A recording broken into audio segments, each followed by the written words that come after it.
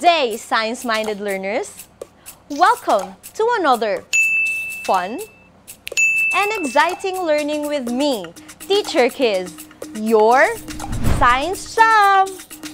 Have your pens, paper, and module ready, for we will have a recap about separating mixtures through filtering, sieving, evaporation, decantation, and using magnet here in our Science 6 class. In our previous episodes, you learned about separating mixtures through the use of magnets. As a review, what are the mixtures that can be separated through the use of magnet? Mixture of iron fillings and sand, thumbtacks and flour, pens and papers, nails and pebbles, and any mixture of metals and non-metals. What is the object used to separate the mixture of non-metals and metals? Very good, learners! Magnets can be used to separate mixtures of non-metals and metals. Put a check if the mixture can be separated using a magnet, and put an X if it does not. Write your answers on your paper. Number 1. Scrap iron and dried leaves. The correct answer is check. Number 2. Knots and stones. The correct answer is X. Number 3. Sand and crumpled papers. The correct answer is X. Number 4. Needles and buttons. The correct answer is check. Amazing! You really understood our previous episode. Science-minded learners, are you ready to face your next journey in learning science? I'm sure you are. Today, we shall enjoy learning and answering different activities about separating mixtures. I am very sure you will be able to do this perfectly because we had already taken it up in our previous episodes. So, science-minded learners, let's shout together, we are ready! That's great, my dear learners! Now, let's dive into what's new.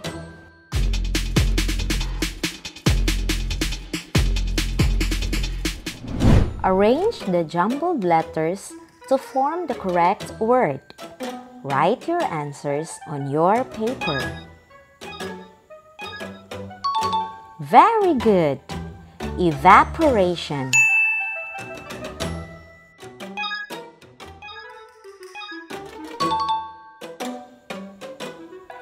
Correct!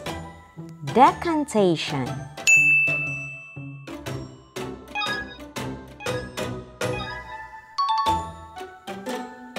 Great! Magnetizing.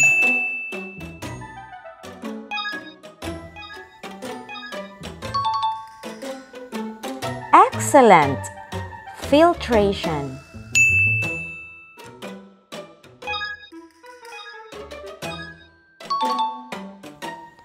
Very good! Sieving. Well done, my dear learners! You got it correctly! It only shows that you truly understood our previous discussions. Keep it up! At the end of this episode, you will learn how to identify the different ways of separating mixtures, describe the different processes involved in separating mixtures, and apply the different techniques in everyday life. There are many ways of separating mixtures. The techniques in separating mixtures depend on the type or kind of mixture you have. In our previous episodes, we learned the different techniques in separating mixtures. we learned about filtration, evaporation, decantation, sieving, hand picking, and the use of magnets. Components of mixtures can be separated into different parts. Solid-to-solid mixtures can be separated either through hand picking or physical manipulation, sieving, or the use of magnets. Hand picking or physical manipulation is the technique used in separating the solid components of a heterogeneous mixture. The components of the mixture should be big enough to be seen and picked by hands and forceps. Sieving is used when two or more components of different sizes are separated from a mixture. This involves the use of a strainer or big screen to separate the components. Mixture of metals and non-metals could be separated with the use of magnets. Mixtures that are composed of soluble solid and liquid components can be separated by evaporation through heating, and mixtures that are composed of insoluble solid and liquid can be separated through filtration.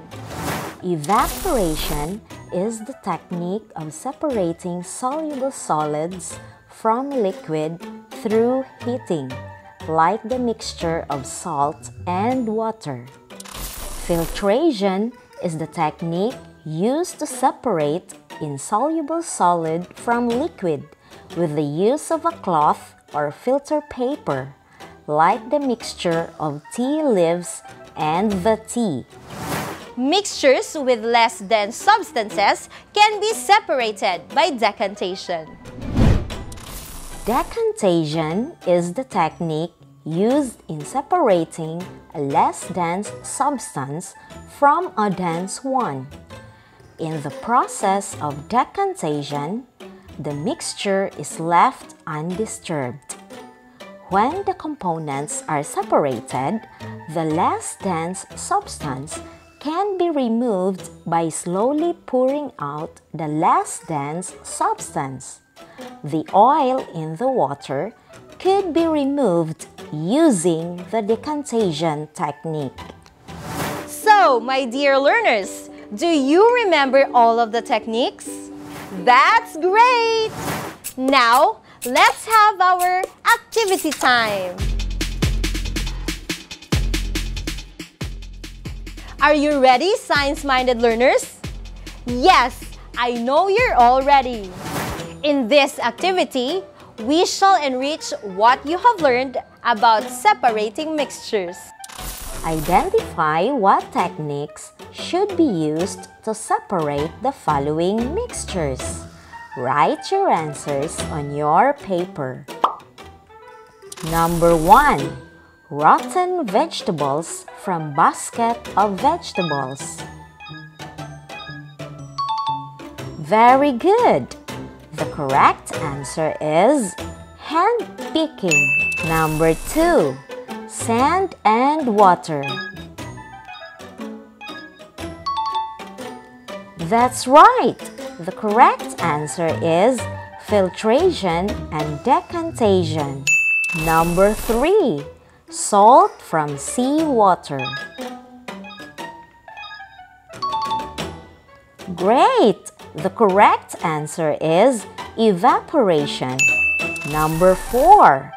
Nails and sand. Good! The correct answer is use of magnets. Number 5. Fine flour from lumpy flour. Excellent! The correct answer is sieving. Number 6. Oil and water. Well done! The correct answer is decantation. Science-minded learners, do you want another activity? Yes, let's have another activity. What's more? Read the sentences carefully and tell what technique should be used by matching it with column B. What technique should we use when we dry wet clothes under the sun? Okay, that's right. The answer is letter D, evaporation. What technique should we use when we want to separate fine particles of sand from a gravel? Great! The correct answer is letter B, sieving. What technique should we use when we need to separate the pins from the mango seeds? Very good! The correct answer is letter E, through the use of magnets. What technique should we use when we need to separate the coconut milk from the coconut meat? Good! The correct answer is letter A, filtration. What technique should we use when we want to separate grapes from a basket of apples? Very good! The correct answer is letter C, hand-picking or physical manipulation. Very good, science-minded learners! You did a good job today! Excuse me. Hello, Teacher Keys. Oh! Hi, Sissy! It's nice to see you today. What can I do for you? Teacher Keys, I am very happy that I am almost done answering my modules. Oh, that's good, Sissy! You're doing great! So, where are you now in answering your science module? Teacher Keys, I have here a puzzle about techniques in separating mixtures. Can you help me with this puzzle, teacher? Sure, Sissy! I am willing to help you, and our science-minded learners too are very eager to help you always. Thank you, Teacher Keys. And science-minded learners, Identify the techniques in separating mixtures. Circle the word of the correct answer. What technique in separating mixtures do you find in vertical position in the word puzzle? Very good! We have sieving. What else, learners? Very good! We have magnet. How about in horizontal position? That's right! We have decantation. What else? That's correct! Evaporation. What's more? Excellent! We have filtration.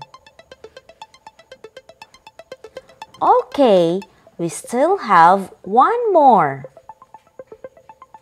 That's right! We have hand-picking. Yay! Well done, science-minded learners! Our friend Sissy is very happy because you are always there ready to help her. Hopefully, you will not get tired of helping someone like Sissy. Now, let's go to what I have learned. Complete the following paragraph. Write your answers on your paper. I learned that there are many ways of separating mixtures. The techniques used in separating mixture depend on the type or kind of mixture you have. Solid-to-solid mixtures can be separated through blank, blank, blank. Soluble solids can be separated through blank, and insoluble solids can be separated through blank. Mixtures with less dense substances can be separated from denser substances through blank. That's right! There are many ways of separating mixtures. The techniques in separating mixture depend on the type or kind of mixture you have. Solid-to-solid mixtures can be separated through hand picking, the use of magnets, and sieving. Soluble solids can be separated through evaporation, and insoluble solids can be separated through filtration. Mixtures with less dense substances can be separated from denser substances through decantation. Science-minded learners, are you ready for our next activity? What I can do? In your paper, write true if the statement is correct and false if not. Number 1. Mixtures of sand and gravel can be separated by hand picking. The correct answer is false. Number 2. Mixtures of oil and water can be separated by decantation. The correct answer is true. Number 3. The drying of a wet blanket under the heat of the sun undergoes the evaporation process. The correct answer is true. Number 4. Sieving is the technique used to separate dried leaves from sugar. The correct answer is true. Number 5. Needles can be separated from the sand by the use of magnets. The correct answer is true. Well done, science-minded learners! Indeed, you really understand our lesson in this episode. I hope that you will not forget what you learned today. Now, science-minded learners, are you ready for our assessment? That's great! So now, let's have your assessment. Choose the letter of the correct answer. Do it on your paper. Number 1. What method is used to separate a less dense substance from a denser one? Letter A. Decantation. Letter B. Evaporation. Letter C. Filtration. Letter D. Sieving. The correct answer is letter A. Decantation. Number 2. Which of the following mixtures can be separated through hand picking? Letter A. Mixed nuts. Letter B. Sugar and salt. Letter C. Salt and water. Letter D. Water and oil. The correct answer is letter A. Mixed nuts. Number 3. What will happen to a less dense substance in a mixture? Letter A. It will blend. Letter B. It will disappear. Letter C, it will float. Letter D, it will sink. The correct answer is letter C. It will float. Number 4. What method is used to separate milk from grated coconut? Letter A, decantation. Letter B, evaporation.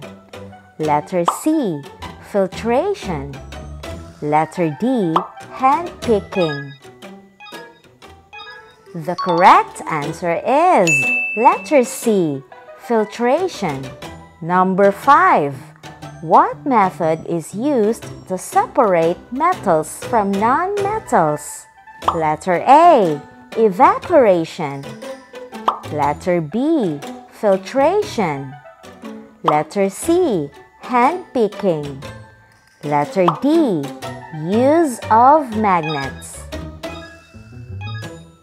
The correct answer is letter D, use of magnets. So, how do you find our assessment, science-minded learners? Is it easy?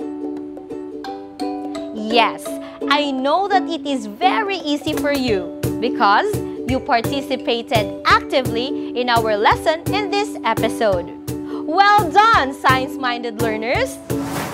To catch up with our next lesson on benefits of separating mixtures, let's stay tuned to learn more, only here on DepEd TV.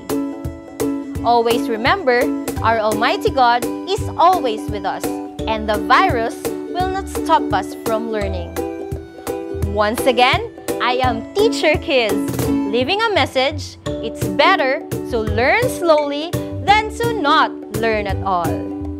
Goodbye!